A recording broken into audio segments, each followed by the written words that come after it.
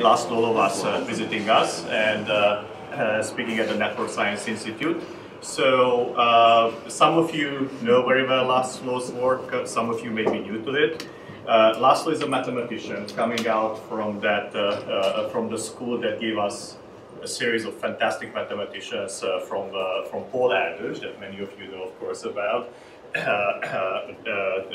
And he's probably one of the most prominent members of his generations. He started out as a young talent, winning all the competitions in mathematics that you can imagine. We just had a long discussion today at lunch about how important those competitions were actually for the generations of mathematicians that he was part of. And he continued working in combinatorics and graph theory, both originally in Hungary, and then he spent quite a bit of time in the US as well, if I remember, at Yale University and then Microsoft, correct? And a few years ago, he has returned to Budapest, and then a few years later, he was elected to be the president of the Hungarian Academy of Sciences, a job that he's still holding for another 2 years. As I said, László's work spans quite a bit of area from dense graphs, type of areas that we're very interested in, to algorithms, and he's a hero both to mathematicians as well as to many computer scientists. You know, when it comes to the school of mathematics that all of us network scientists are building, and you know, you actually find his name all over written. When I started working on my end on control, then I was very pleased to realize that the matching problems that we've been actually using were all summarized in the book that he has written, one of the several books that he wrote. Needless to say, his work has been rewarded by quite a number of awards, from the Wolf Prize to the Kyoto Prize and many, many others that are too long to list. And so I will keep it short and give him the chance to speak. It's a true pleasure to have you here. Thank you.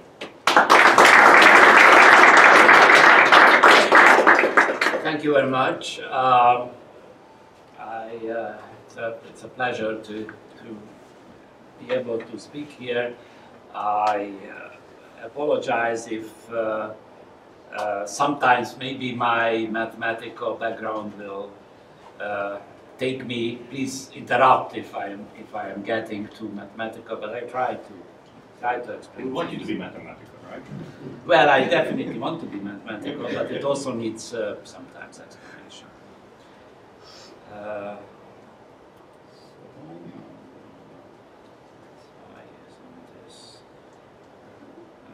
Why isn't this moving? No. Okay. So you have a graph or network. I will use these two words more or less interchangeably. I will talk about graph, which is sort of the mathematical name for it. And divide and conquer is a very, very old strategy where you want to partition whatever graph you have into small pieces, maybe deleting as few edges or making as little change as possible, and then you solve it for those. And here are some of the notions that graph theorists have developed in order to facilitate this kind of method. First, you decompose the graph into components, into two connected components, which are called blocks.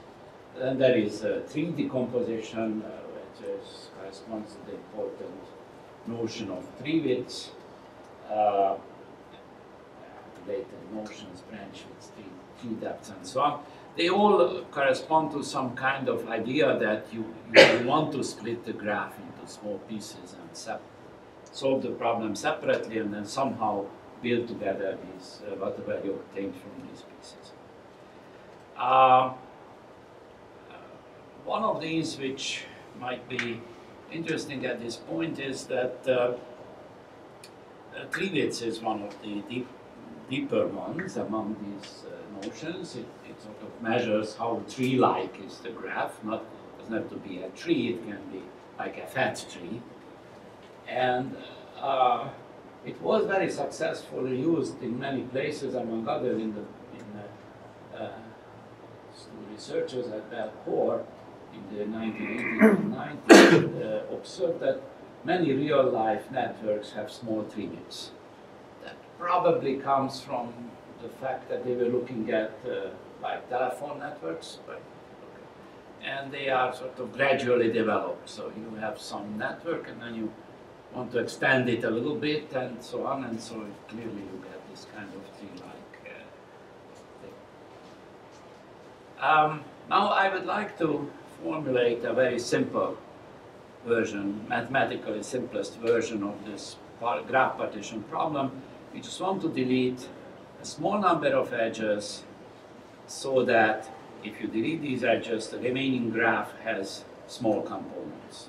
So it splits the graph to components which have at most k nodes. And I denote by sub k of g, it's basically the minimum number of edges you have to delete from a graph to get only small components. But you normalize it by n, which always denotes the number of nodes. It might be more natural to normalize by the number of edges, but I will be interested in graphs which have bounded degrees, and then it doesn't make, they are proportional. Number of edges, number of nodes are proportional. For k equals 2, if you think about it, you want to delete as few edges so that the remainder has only components of size 2. This is the matching problem. In other words, you want to find the maximum matching in a graph.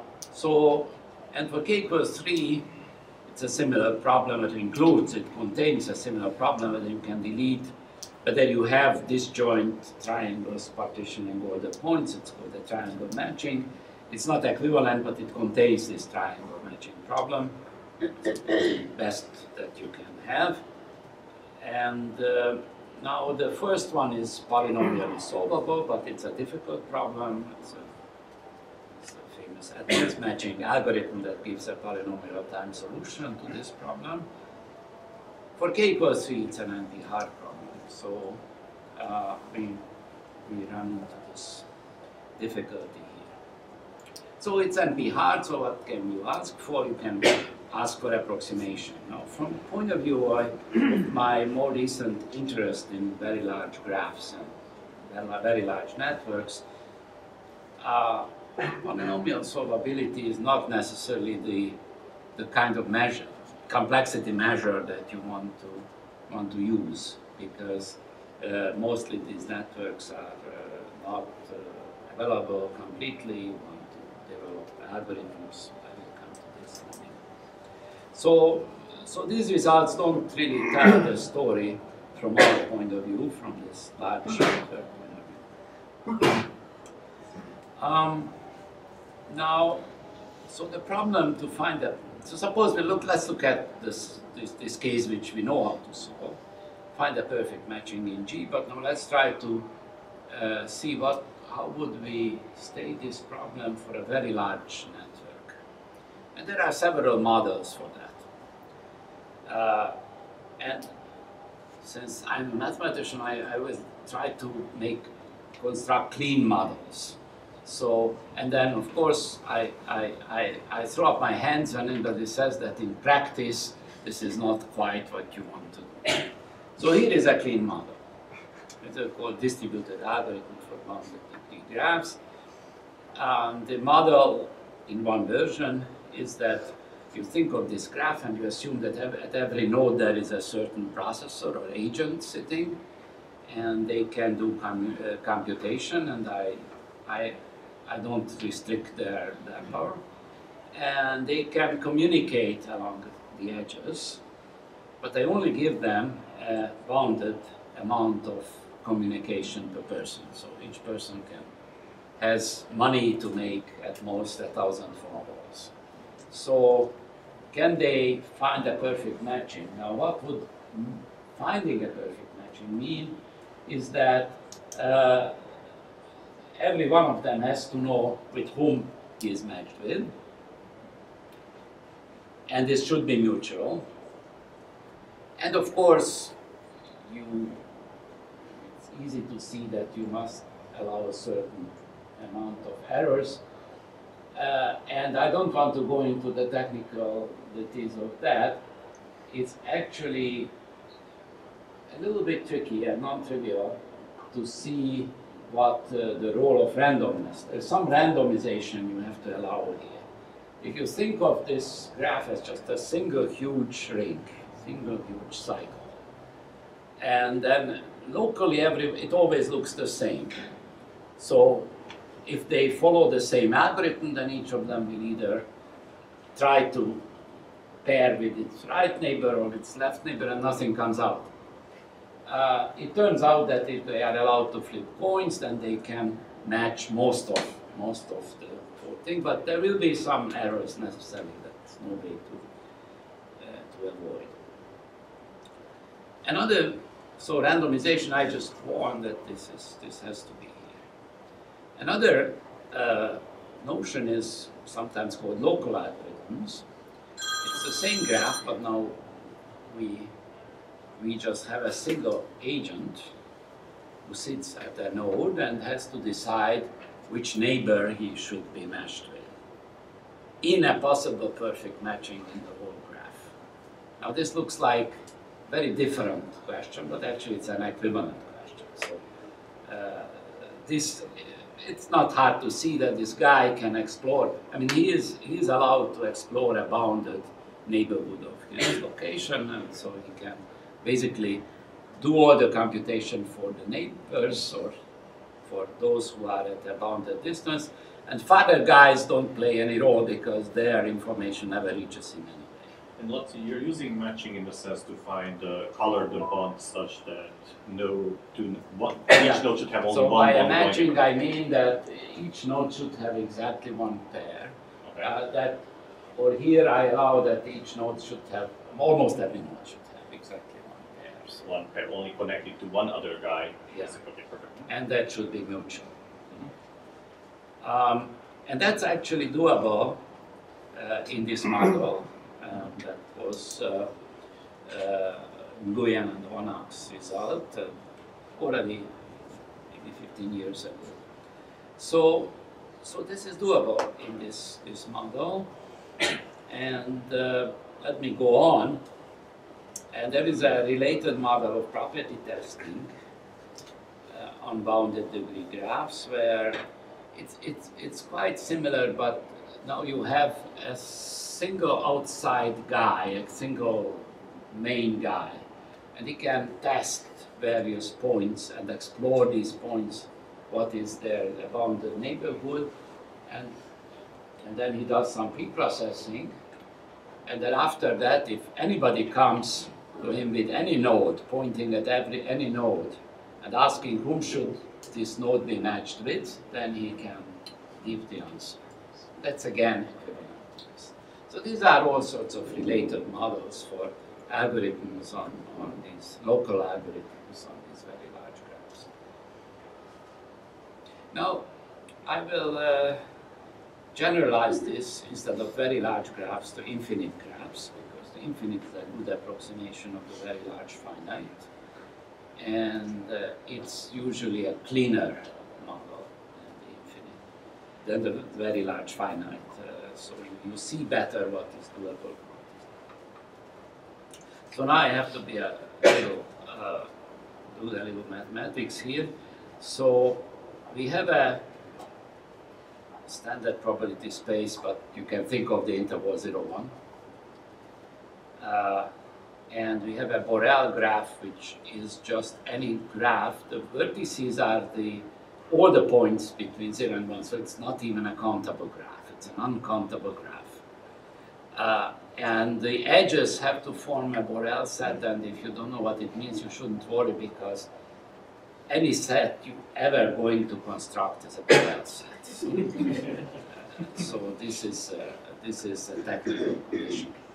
But there is an important condition here, and this means that if you count this is the degree of x into b, how many edges go from x to b, and so a and b are two subsets, and you count how many edges go from x to this subset b, and you integrate this over the set a, you have to get the same result if you count how many edges go from X to A and you integrate it over B. So it's sort of double counting. And in the finite case, that's just trivial. It always holds. But in the infinite case, that's not. Are A and B fixed or the variant? Sorry? Are A and B variant here? Fixed A and B. Yeah, that has to hold for every two measurable sets A and B. Yeah. So this allows you double counting. So that's the notion of a graphing. And I just mentioned that this actually gives you a measure. So if we denote this by eta of A cross B, then this gives you a measure on the edges, so you can talk about a random edge, and you can talk about 5% of all edges and things like that. Without this, it would already be a problem, because this would count the same set of edges, but would assign to it two different measures. So you better have that in order to be able to talk about even things like epsilon fraction of all edges.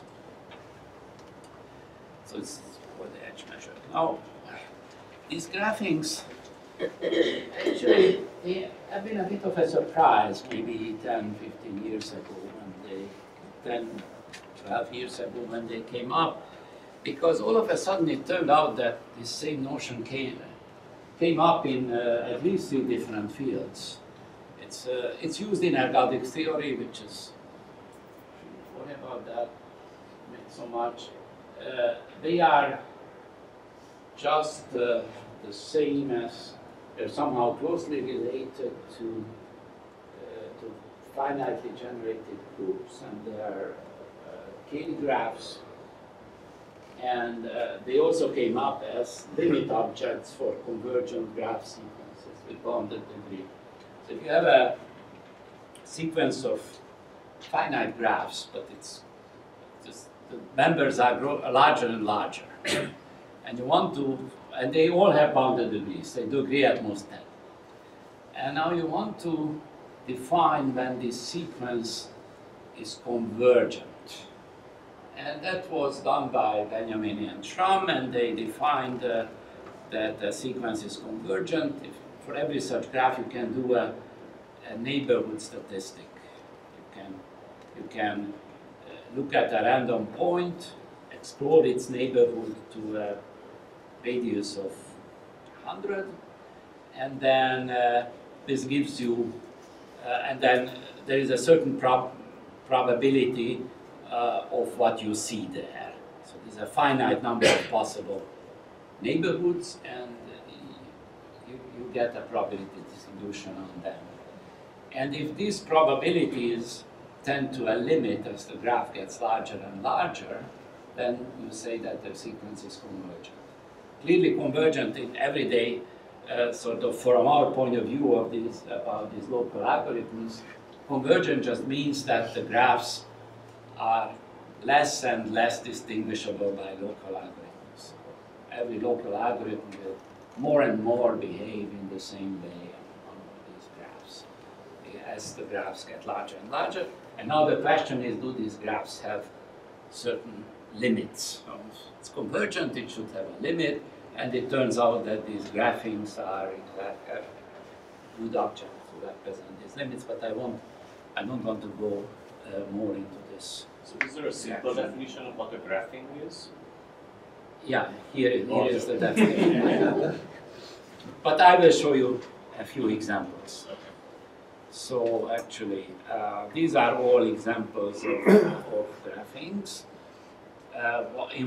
So what does it mean? It means that it's like the adjacency matrix, but of course, since it's an infinite graph, it's not a matrix. So these are the points of the graph. This is the same set as this one. And this point is connected to this and connected to that. So it's like the adjacency matrix of the graph, but now instead of a one, you just have a single point. And as you see, and in fact it can be shown that any collection of 45-degree lines is such a graphing. I mean, it has to be symmetric, of course, because we are talking about undirected graphs. But here there are infinitely many short and shorter intervals. But And the fact that there are lines comes from this bounded degree, I guess, or... well, the 45 degree comes from the measure preserving. No, but the fact that there are lines, can you also, I guess, as soon as you have blocks, right, then you get unbounded degrees. Yes, certainly. yeah, So yeah, why that's you have right, yeah. So it has to be a one-dimensional object. Yeah. But this degree is bounded in expectation. No, this is absolute bounded. If it's bounded in expectation, it's not a graph. If it's bounded in expectation, is a difficult area, and don't seem to work. But for example, this guy is not a graphing because if you take a set here and take all the neighbors here, then they are not the same cardinality. So if you integrate on one, you get so for a set here and a set here, it matters which you integrate and which you count the degree. So this double counting is sort of the symmetry. It's basically the analog of the symmetry of the adjacent matrix for undirected graphs, basically. This is symmetric. Mm-hmm. This is symmetric with respect to this. Oh, yeah. No, it's the 45 degrees. Oh. Here is another nice graphing. You take now the boundary of this circle, the line of this circle is your space, and you connect 2 points if they are at a distance alpha. So we think of this as the length 1, so alpha should be irrational. In this case, if you start and work out what's the neighborhood of a point, it turns out that all you can do is to go in one way or the other by alpha steps, so it's a two-way infinite path.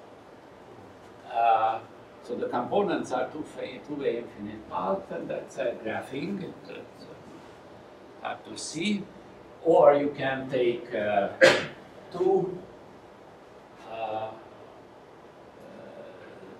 irrational, different, linearly independent irrational chords and do the same. In this case, the components will be grids because from this point you can go like beta, back alpha, beta, so you get this lengths of 4. So it's the same thing.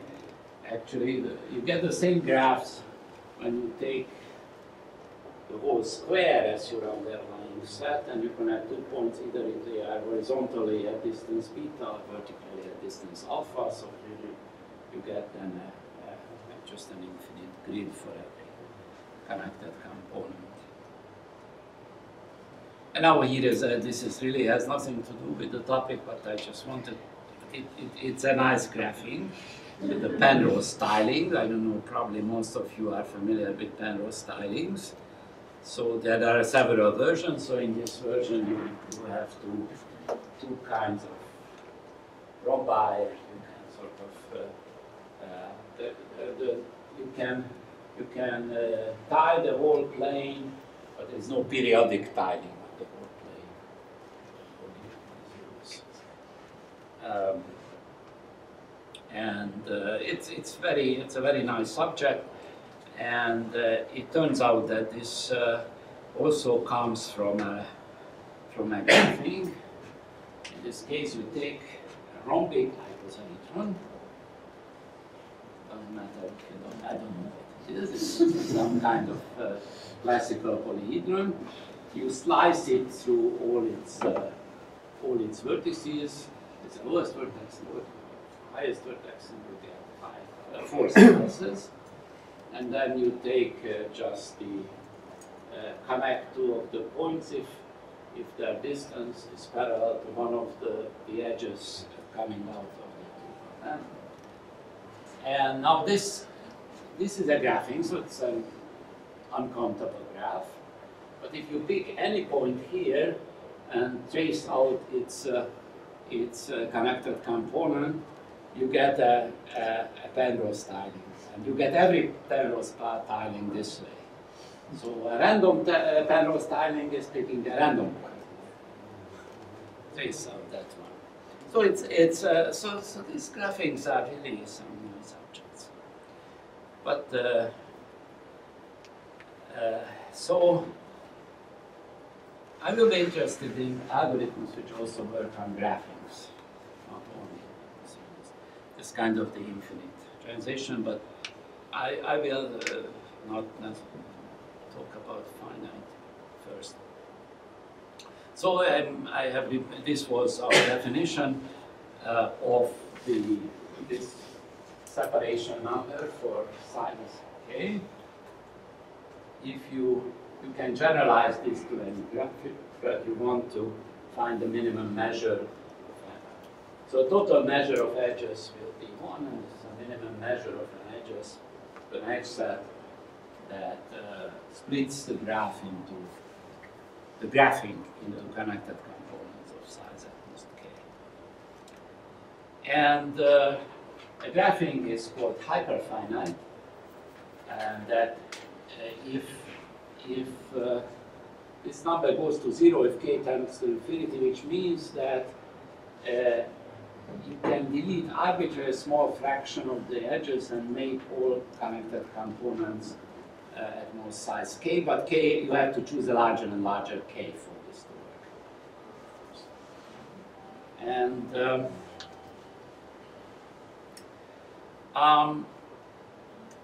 so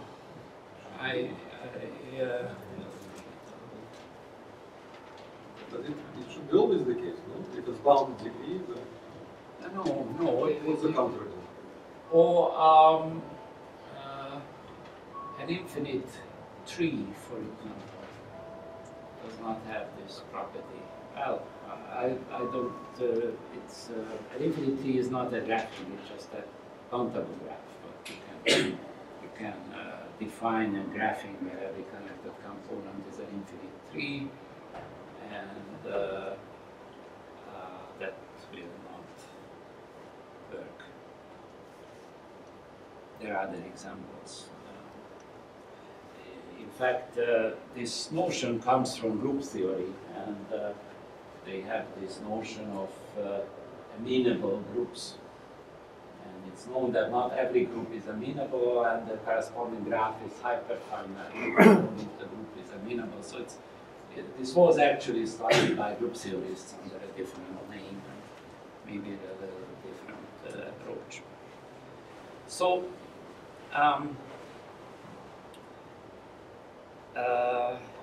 if you pick a point x, it has a connected component, I call it g of x. And if I take this x randomly, and this g of x is it's a connected graph because it's a connected component. It's rooted because this x is specified. It has also the same bound 100 degrees, so of course it's countable. And it's random because it was not random. So it's some kind of probability distribution on these objects. And that was the first definition of a limit object for convergence graph sequences found by Benjamin and Schramm. It's called a unimodular random network.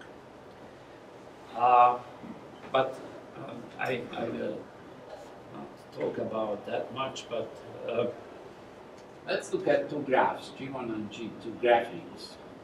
I say that they are locally equivalent if you take randomly a point x, you have a probability distribution on this connected component, and you should get the same probability distribution from the other one. As an example, no, actually, before showing you an example, one way of guaranteeing this is something called a local isomorphism. So, of course, if the two are isomorphic in the usual mathematical sense, then of course, whatever you get, these probability distributions are the same. Now, there is a little bit more general notion which is called local isomorphism. Technically, it's a measure-preserving map, and for every point, it should be an isomorphism between the connected component containing this point and the connected component in the other containing the image of that. So natural notion. It can sort of collapse isomorphic connected components. That's all it can do. And if such an isomorphism exists, that proves local equivalence. So here is an example. We have seen these two graphings. We have seen that all the connected components are just infinite grids. So it follows that whatever map you take, a point here has the same connected components as here. So you get. Can you break us down? How do we think of a network from that? How do we generate the network? Oh, yeah. Well, this will be an uninteresting network. Okay. But a network you get is that you pick a point, and then you look at all points which you can reach from it by steps alpha or beta in any order. So this would be a line of nodes, right? No, it's because you can step alpha and then beta, but you can also step beta and then beta, and it's not a single line. In fact, it will be a grid, just a square grid, isomorphic. Oh, because we're starting from the same point towards alpha and beta at the same time. I see, so I'm making two links right away from that node. And actually four, because you can go with alpha in the other direction. I see. And then always I go with alpha, or I occasionally change alpha to beta? You can arbitrarily change alpha to beta. That's how you get larger and larger parts. And because it's irrational, it will be an infinite one, because I will never return to the same point. You will never return to the same point. I see. So, and this will not unless in trivial ways. Alpha plus beta is the same as beta plus alpha. So,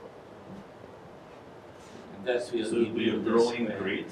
Like it's a growing grid, yeah. So it's not very interesting as a graph. Okay. But of course, numbers theorists love this kind of object.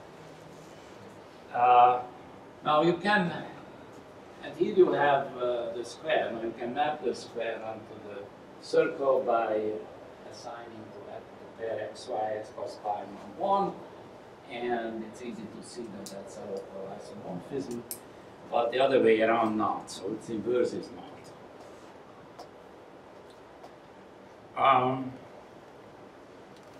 And then there is a theorem which says that these two are locally equivalent if and only if there is a third one which has local isomorphism. Okay. That's just the background. I will not prove it or sketch it.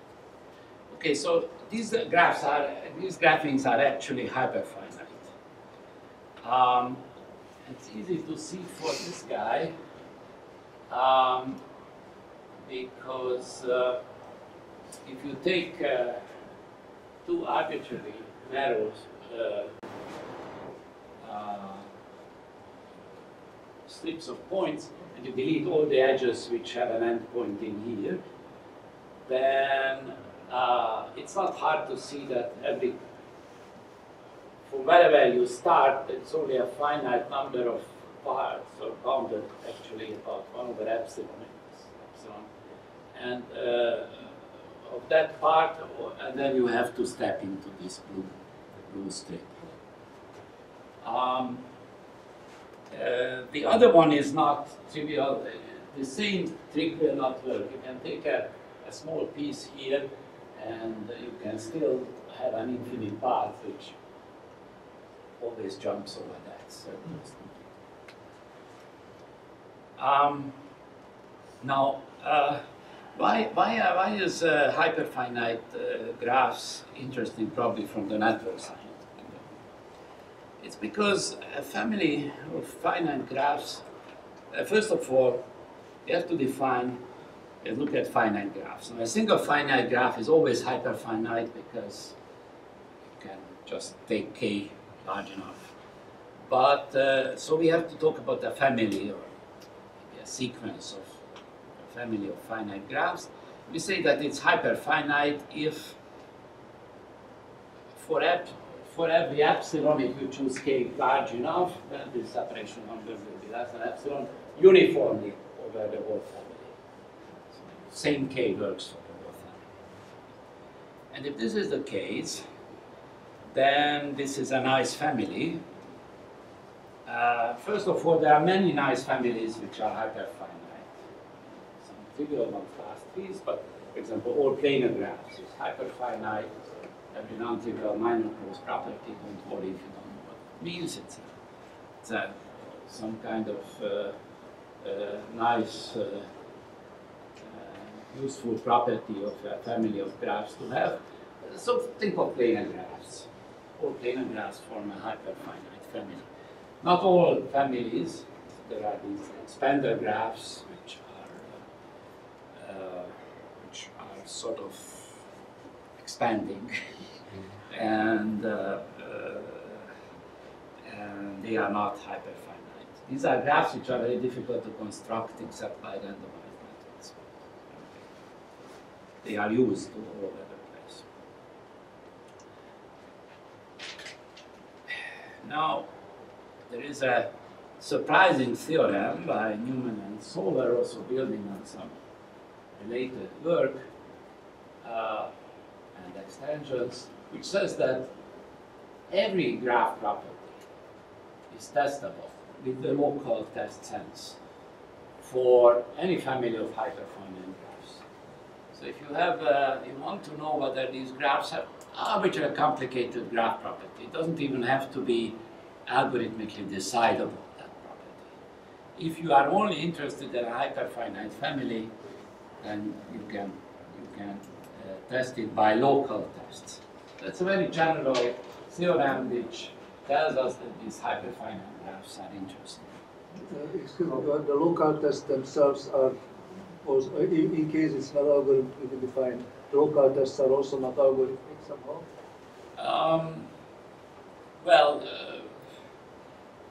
The local tests, I mean, it's not algorithmic computable, but you have an epsilon and then there is a k, and then if you can test it up to size k, and maybe you do it by just knowing. But yes, you're right. I mean, obviously, so I think the correct thing is that the property has to be testable on bounded size graphs, and then it works. So how does it work for path-line distribution? Well, basically, you have to find this hyperfinite graphs. You delete a very small fraction of edges. I mean, I didn't define, I mentioned that this testability allows a little bit of an error. Otherwise, obviously, you cannot do it. I mean, the graph may have some very bad spot somewhere. So, the graph is triangle free. I mean, you can testable property, but if it has a single triangle somewhere out very far, you will never find it by having a choice. So the testable by local test, as I sketched at the beginning, is so you delete a small fraction of the edges, and you have to find that, and then you have to somehow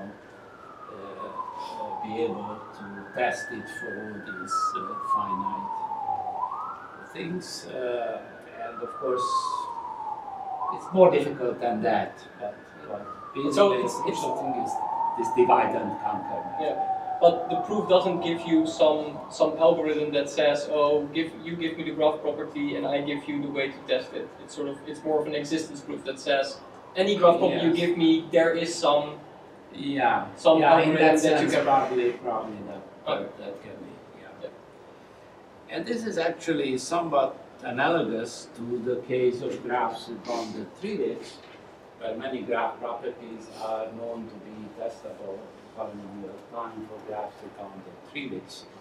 In fact, there are some very general results about that.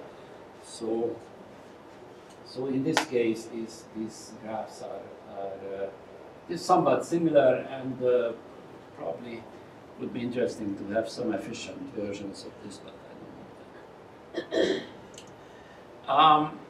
And there is a theorem by Decomposition, which says that if a sequence of graphs tends to a graphing in the local sense, in the sense I described, then this family of these graphs is hyperfinite if and only if the limit is hyperfinite. Now, these kind of statements are usually not very difficult to prove, but that actually is quite tricky.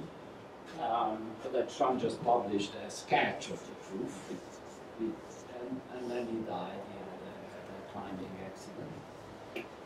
And there was another proof published by Benjamin Schramm and Shapira and Schramm, and a posthumous paper of Schramm, and that was based on different ideas. But what I will tell you is sort of builds on Schramm's original idea. Okay. So, what's the definition of graphing being hyperfinite? Graphing. Being hyperfinite. Will you told us what it says? Graphing hyperfinite. That was that this.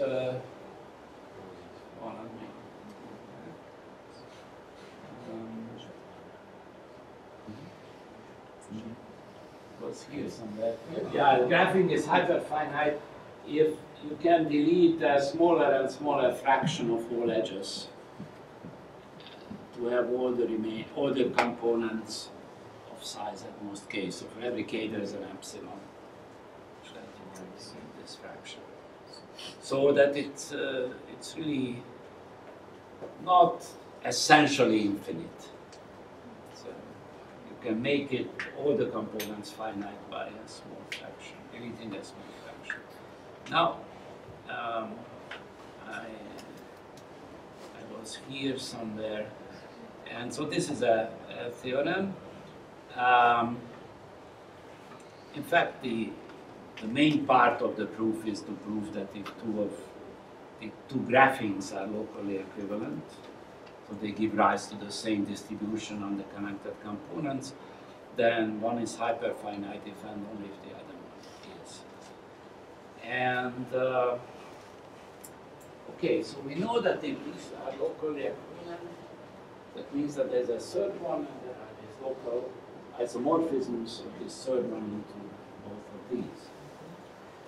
Now, say G1 is hyperfinite, that means I can delete a small fraction of edges in G1 so that all the components will be small. I can take the inverse image, and then it's not hard to see that this has the same small fraction and all the components will be small. But now, if you want to take the image of that, the problem is that the image of a set of small measure can have large measure. And therefore, it doesn't work here. Here is immediately this example shows that if you have this map, and you remember we had this this set here which split it into small components. Now the image of this set is everything. You didn't gain anything. Nevertheless, it's true that this is hyperfinite, but it's not so easy to prove except for this.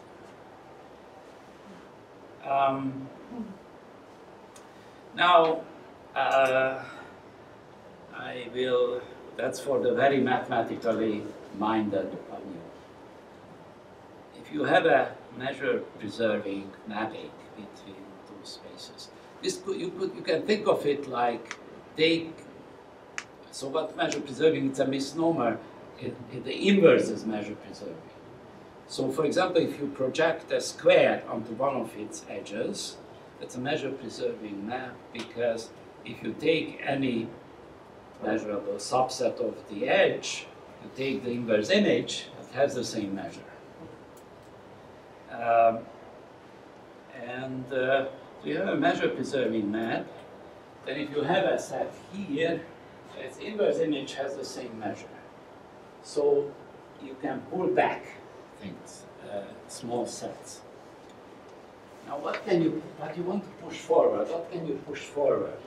You can push forward a measure, because if you have a measure here, and you want to know what's the measure of a set here, take the inverse image, and you take the measure.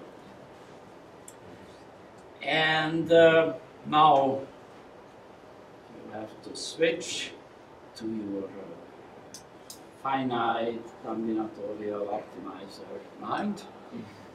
And in combinatorial optimization, we do this often that we have a set, and then instead we consider a measure. It's called linear relaxation. Or, of course, you can think of fuzzy sets also. It's sort of the same idea. But I'm coming from combinatorial optimization, so I call it the linear relaxation. And now if you have a measure, you can push it forward to here. And okay, I think I will skip some technical details here, but it's just some definition. You look at all connected subgraphs, you have size at most k, you know this set by rk, and now if you have this kind of optimal edge separator, you look at the subgraphs into which it's separated, that form a family F, and now you can assign in a trivial way a kind of sigma y. It's easy to check this add up to 1, so you get a probability distribution. Let me skip the technical details because I think I'm close to the time I wanted to, I can use, but anyway, so the going through this, you have a probability distribution on these subgraphs of size k. The marginal is uniform, so if you pick a set, a subset, and you pick a random point of it, you get uniform. And the expected expansion of this is exactly this. It's exactly what you are after. And this is now a linear relaxation because there's nothing integer here. Probability distribution, you just want to find these numbers. And but unfortunately, once you forget the definition, this is not, you get here a different number, which is called the linear relaxation of this number, this star of G. So the combinatorial optimization way of thinking about this is that you think of everything as an optimization problem in 0, 1 variables, and then you just, instead of insist, and you write everything in linear with linear constraints, that's not hard, and then you forget about the condition that you have 0, 1 variables, you allow the variables to be between 0 and 1, and then you get the linear relaxation of the optimization problem. And this makes sense for all graphings, not only in the finite setting. And the theorem is that this linear relaxation, that's the trivial part, it gives a lower bound, because you are allowed to do more. You are not only allowed to pick a subset of the edges, but you are allowed to pick a kind of fuzzy subset of the edges, so you have more freedom in choosing. But the upper bound is only a logarithmic factor worse. And that's the essential theorem, and it's important that it has no dependence on k. So why is this any good? So here is, this trying to prove that this is hyperfinite, and that guy is hyperfinite, so you start with this, G1. As before, we pull it back to G2, so far everything is fine. If these are just split G1 into small components, these are just split G2 into small with G into small components. Now we think of this as a measure. It's a very special measure, concentrated on just these edges. It's a measure. And now you can push down this measure. And now, by the previous theorem, we don't lose much by pushing it down. If this was a measure epsilon, then from this you can extract an integer, so a true set of edges, which is only a logarithmic factor first. And so this completes this argument. The algorithm, that's maybe my last sentence here, or last slide here. The algorithm is a kind of greedy algorithm. In the finite case, you can say that you start and select subsets. These are connected subsets of size at most k, so that each of them minimizes the number of edges that it's left relative to the new number of points it covers. So in other words, you want to find a set Y which covers many new points, but the boundary is small. And then if you delete all the edges that are in the boundaries of this guy, and one can prove that this works. Now this is the classical algorithm setting. It doesn't work for local algorithms because you have to work very, very long if you have a huge graph. And in particular, it doesn't work for graphings at all because you would have to select an uncountable set of these things. But you can do it in phases, so you can sort of simultaneously parallel select uncountable number of these things. It's an additional trick, and that actually does lead to local algorithms for this. So altogether, okay, one more sentence here.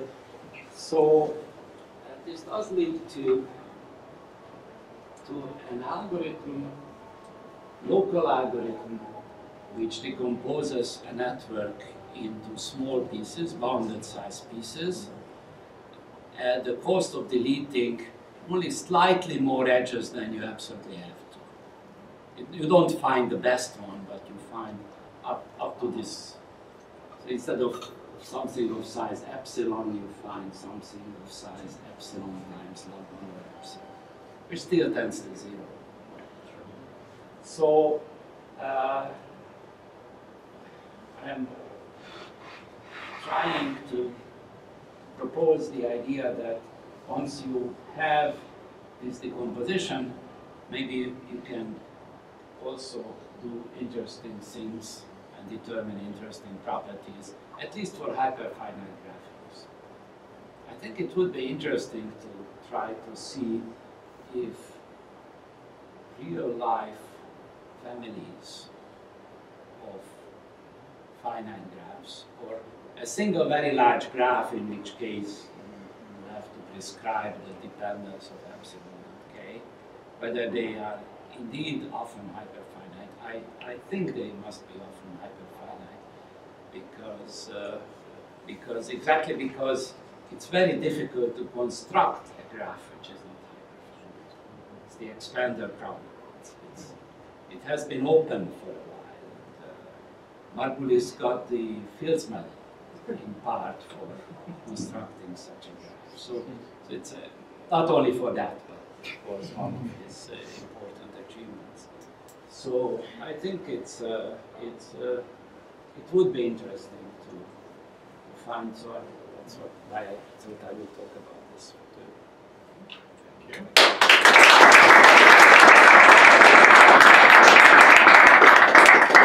When I actually listen to Lotzi explain the way he thinks about graphs, I keep wondering how did Erdo Sherini think about the random graphs when they proposed it, right? And what was the line of thinking they went through?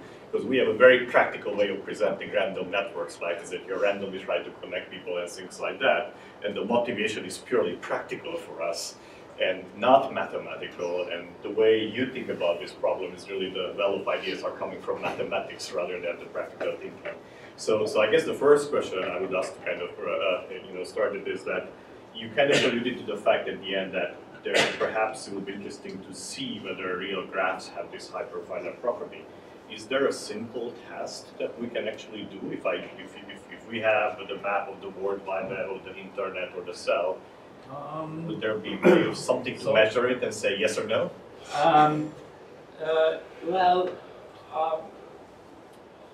This algorithm basically, which I mentioned, could be or should be used, although, for a finite graph, it is really determining a function between epsilon and k. So what fraction of the edges you have to delete? It's always a finite fraction, but the fraction of the edges you have to delete to get size. It's a robustness problem in our language. Sorry? It's a robustness problem in our language. Yeah. It's kind of how you break the network into How many edges you have to delete to break it into small parts? And there are sequences of growing networks, that's where it can be tested. Well, if the network is very large, what I would say is you have a function of epsilon and k, and then at some point it breaks down because once you are up to the size of the network, then it makes no sense. But up to that, it would be interesting to see whether indeed or say as a function of k, the epsilon does seem to tend to 0 or not. It will never be 0, of course, but maybe it will be eventually of the order of the 1 over the number of nodes or something like that. That would be an indication that, I'm sure you can meaningfully define some version of this notion in a finite network, and once you have that, it's a useful thing. In connection with this, so do you have any kind of classification of graphing depending on how fast epsilon converges to the I don't, but that would be a good project. It's difficult question actually, even for this Diophantine Dirichlet graphing, the circle with 2 alpha beta. I was trying to ask number theorists whether they can tell it, and they couldn't. Also, simply to answer what is the function, you don't know in this case. Yeah, I think it should depend on the algebraic complexity of that. it probably depends. It probably depends on because Is it possible to visualize the separator for the disk? Not really. No. It's everywhere. It's everywhere. It's the small pieces everywhere. I mean, it might be doable. I would be very interested in seeing it. It would be great. Yeah. And are there non-expander, non-hyperfinite graphings which are not expanders? Are they the same? So you said expanders are example of non-hyperfinite graphing. Yeah. But is it more than just expanders? Is it?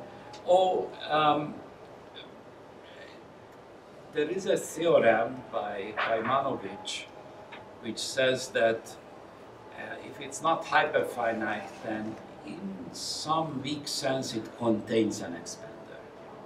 So, but it doesn't have to be an expander.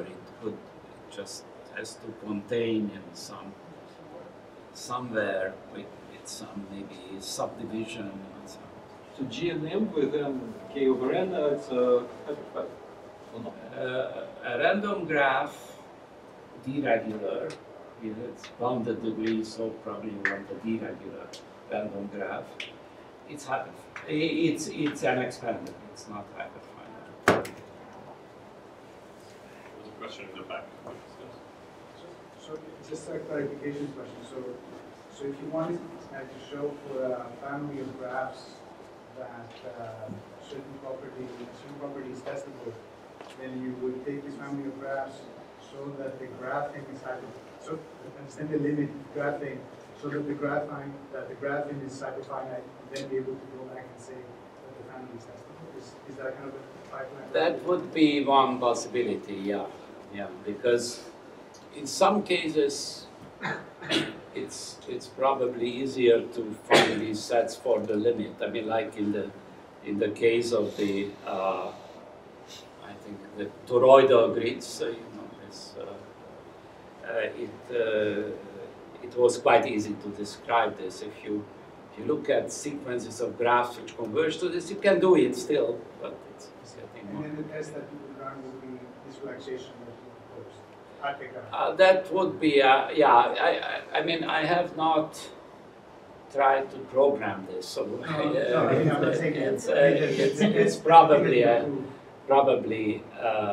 tricky to do it right. But in principle, it's a valid finite local algorithm. No more questions. Thanks, László, for taking us to this.